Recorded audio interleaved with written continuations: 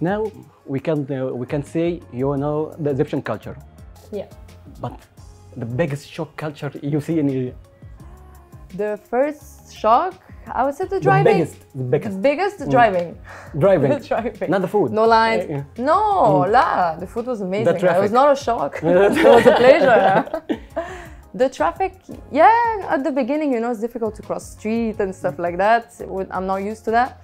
But for the rest, as I told you, my parents are from the south of Italy, and it's very similar from the culture in Egypt, like the hospitality and like messy. The kind people. Yes, you know, كده. So not really shocked, no.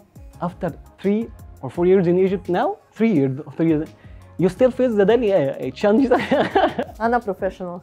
I don't need anyone anymore. I take my parents and like, stay with me, we'll cross the street easily. No, it's easy. It's usual now. Usual. Your daddy had never worked with a pilot before. And so the first time it was in Ahli. You think that it was a butterfly effect for your life? Yeah, for my life, for my father's life, for everyone. It was really a big luck.